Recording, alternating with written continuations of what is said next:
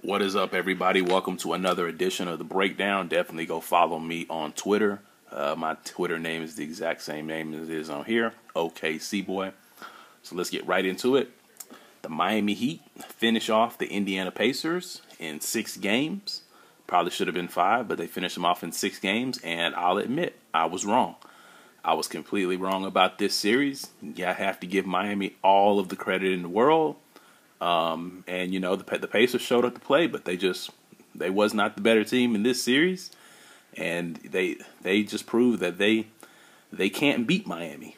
No matter what happens, they cannot beat Miami. They've lost to this team 3 straight times over the last 3 seasons. They cannot beat Miami. And then with that being said, no team in the East can beat Miami. You know, if you weren't going to get Miami this year, then who's going to get them? Because I can guarantee you Miami is going to retool. They're only going to get better. And the reason I say that is because they're only going to get better role players from here on out. So, Indiana, I mean, no matter what improvements they make, trust me, Miami will be making improvements to their roster after the season's over, and they're winning. And that's the scary thing about it is Miami wants to get better, and they've constantly won the East the last 4 years. So where does Indiana go from here? Do they keep Lance Stevenson? Should they keep Frank Vogel? In my personal opinion, if it were up to me, which is not, by the way, but if I had to make that decision, I don't know if I keep Frank Vogel. I mean, time and time again, he's proven that he doesn't make adjustments until it's too late. He finally started to.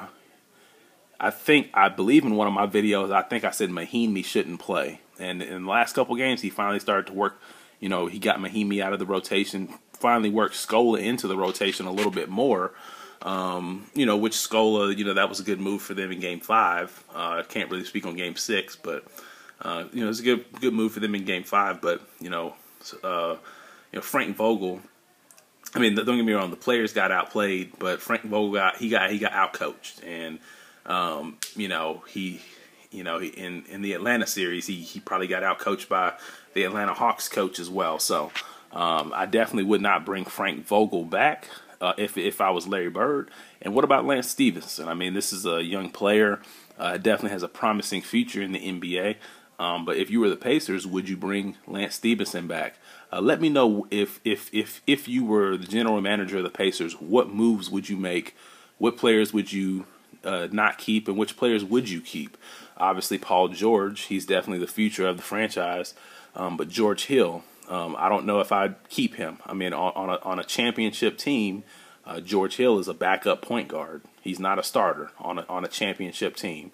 And so, with that said, Pacers have a lot of work to do. But like I said, that guy that you see sitting right there, as long as he's coach, I don't know if I can ever pick the Pacers again. After picking them this time, no matter what the Indiana Pacers do, they're not going to be able to beat the Miami Heat as long as LeBron James, D Wade, and Chris Bosh is on that other team. They're not going to beat them because, like I said, if you couldn't get Miami this year, then when are you going to get them? Because, like I said, Miami is definitely going to retool. They're going to keep some of the role players they have, but I guarantee you they add some role players that's just going to enhance their team. So, and that goes for the entire NBA.